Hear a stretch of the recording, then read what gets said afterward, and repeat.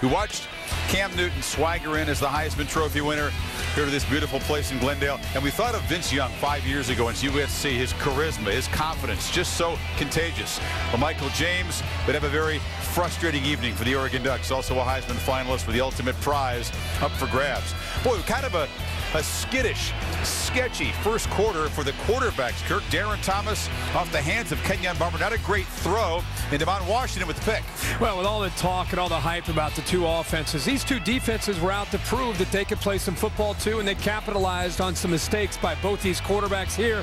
Good job, Cliff Harris stepping up, making a big play. This is, I think, a route where quarterback Newton thought that his receiver Adams was going to cut that route off a little bit early, makes the mistake, and Harris is there to capitalize. But then Zach Etheridge picks off Darren Thomas, a miscommunication with the receiver. Nick, what's going on out here? You know, we really talked about turnovers, and this was an especially costly one because it's in the red zone and you take points off the board. But really, somebody made an error up front because you let somebody run through the A-gap like Nick Fairley. You know, he's going to affect the quarterback. So they ended up getting a pick and leaving some points on the board there.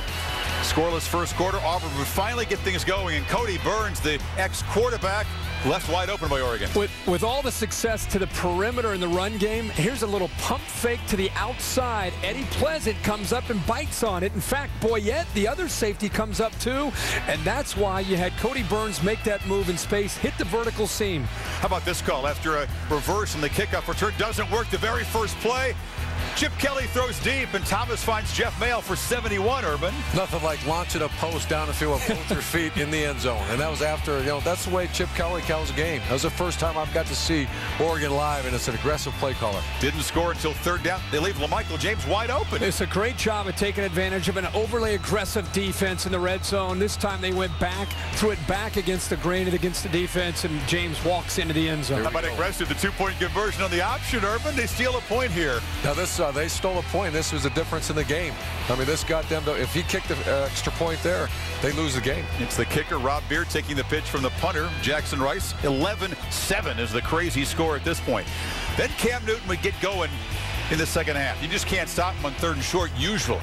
Well, I think that's a great advantage for Auburn, and I think the physical play that Auburn had on both sides of the ball in the line was really the difference of the game. And I think when you get in these short yardage situations, Cam Newton is really something else. Oh, remember they outthink it. They try to throw it. Eric Smith wide open, the short arm. Well, that's Auburn's version of this jump pass. Yeah. Right there is wide open, and should have made that play.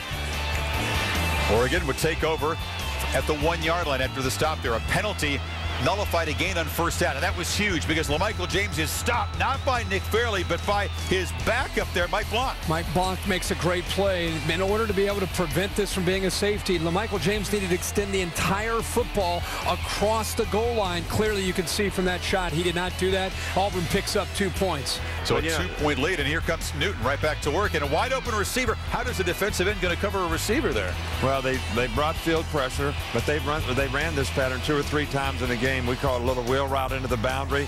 They motioned a formation into the boundary. The flat defender there, who's the linebacker, has to run with the through and take the guy. He didn't pick him up this time, and he doesn't take him the next time. We're going to see that one too. No team has ever lost a BCS championship game after leading at halftime. You can make it now 12-0. Auburn would finally get rolling here. Lutzenkirchen for 39 yards. There's Kenny Rowe again, 40 yards downfield, trying to cover either a back or a receiver. Coach, again, he can't do that. A flat defender can't go 40 yards downfield. Right. It's the same play, different formation grouping, different player doing it. They were in the same coverage, and the same outside linebacker needed to take them. They got a field goal, Auburn, so it was a 9-point game. Again, Fairley burst through, forces the fumble on Thomas. Oregon got it back. It's the story of the entire football game. Over and over, Fairley and company up front just dominating the battle in the trenches. But Chip Kelly again, a gamble on special teams as Jackson Rice, the punter. They defend him, but Marvin Johnson sneaks free. Nice touch by the punter, first down. What is up with a kicker that can get to the corner and get in there for a 2-point conversion? The punter showing patience. Great call here by Chip Kelly. The very next play, the Auburn defense has to come out in 2-A, adjusts and uses every bit of his frame at 6'5" to make a big catch. But McNeil made a touchdown-saving tackle inside the 5-yard line. That would prove to be huge in this game, and it's why you always want to play the next play. Barner stops on 1st and goal. Again, the inability to get a push up front against Fairley and company. And the one thing you notice is Oregon keeps running lateral. All four of these plays, it's all east-west instead of north-south. James was out of the game as his hand was being checked out, and Barner just could not get the ball. Kelly gambles on 4th down. Again, they're stopped short. And it's Nick Fairley again. He gets the penetration. He gets enough of a push back from that offensive line, back into the backfield. Interesting, 1st and 2nd down the same play, 3rd and 4th down the same play by Oregon. But Oregon's offense held scoreless 38 minutes of this game. Now we're in the 4th quarter. Auburn still up 19-11. Newton scrambling. And the big play they needed, they got the fumble by Casey Matthews. Great play by Casey Matthews to punch that ball out. You know, Cam's got the habit of swinging that ball a little bit when he gets in space, and he hits it from the back, and it's a great play. And this turnover really got Oregon back in the game. Defense have been hanging on for dear life. So a one-possession game. Oregon from the Auburn 40 and 3rd and 5, 2-and-A. Open, just out of his reach. Yeah, he was open. He had his man beat. This is an interesting play right here where they come underneath. Watch the umpire play a big part in actually setting a pick here. Etheridge knocked off. Yeah, Etheridge gets in the way of the umpire. The umpire gets in the way of him, depending on who you're a fan of. Bottom line is, you get the ball downfield, and now they pick up huge yards to Davis inside the 10. Yeah, but again, it was tough sledding down inside the 5. They have to go to the 3rd and 1 shovel pass to James to get in the end zone. This is always a great red zone play. The difference between this play and the other one, that's gap blocking.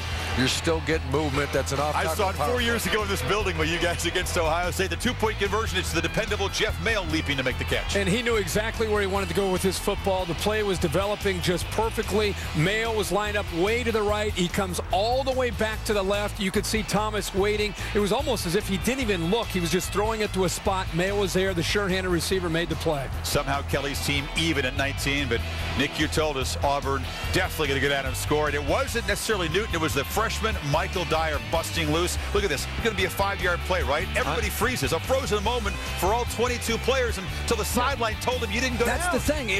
Because the Auburn sideline was close enough to be able to yell to him to keep going, I think he would have quit on the play. In fact, he did quit on the play, and clearly he is not down. But the Auburn sideline helps the true freshman continue to run down the field. But this is a great example of a guy having great balance and body control to be able to finish this run.